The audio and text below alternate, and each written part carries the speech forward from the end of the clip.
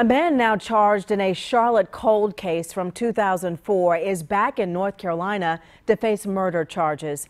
It was back in 2016 that CMPD charged Anthony Akins with murder in the death of Mai Cooper. In 2004, Cooper's body was found in the trunk of a car in southeast Charlotte off Sharon Amity Road. Akins just wrapped up a 15-year sentence in New York on a separate manslaughter charge. Now, police say that he was the last person to see Cooper alive, but officers did not have enough evidence to convict him in 2004.